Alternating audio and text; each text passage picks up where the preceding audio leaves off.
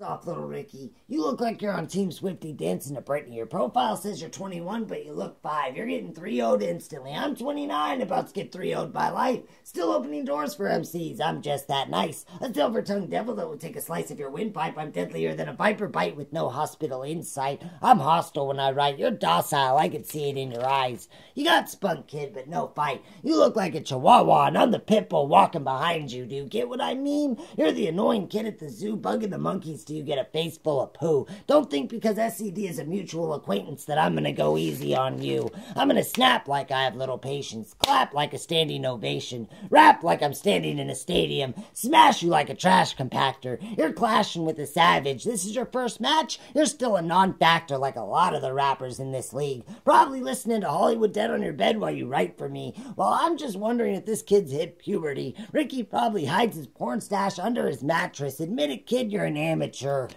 I never back down. I'm just not going to beat you down and shatter what little confidence you have. I want to piss you off so you start hunting people down for matches because you keep having flashbacks of when you were matched up with me and you want to dance past it. I'm a reoccurring bad dream and you're a wet napkin.